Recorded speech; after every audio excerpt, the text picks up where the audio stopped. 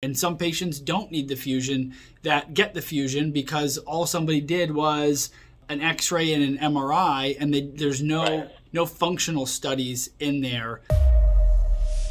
Even looking for guidance on like what would be, how can I fix this? You know, or like is there a known method for fixing it reliably?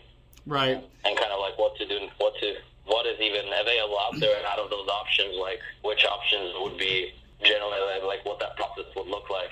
All right, so I'll walk you through kind of our approach for cervical instability.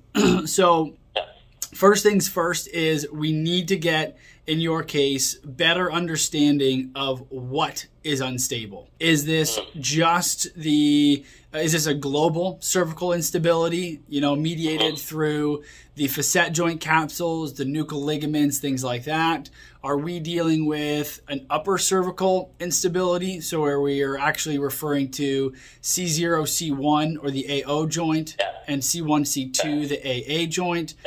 Do we have any tears in any of those supporting ligaments, like the transverse alar ligament, apical ligament, things like that? So a standing X-ray at a chiropractor is an okay start, but it's nowhere near enough information to, to make good decisions on what the best method of treatment would be. Because the reality is that some patients have several torn ligaments, and they have what's called cervical medullary syndrome, where the dens of C2, so the big part of C2, actually pushes into the brainstem, and that causes a lot of widespread systemic problems.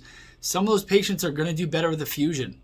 That is just the reality. And some patients don't need the fusion that get the fusion because all somebody did was an X-ray and an MRI, and there's no functional studies in there. Or dynamic studies, I should say, where, for example, we're doing either a rotation CT, we're doing flexion extension MRIs, or we're doing a digital motion X-ray, or the DMX.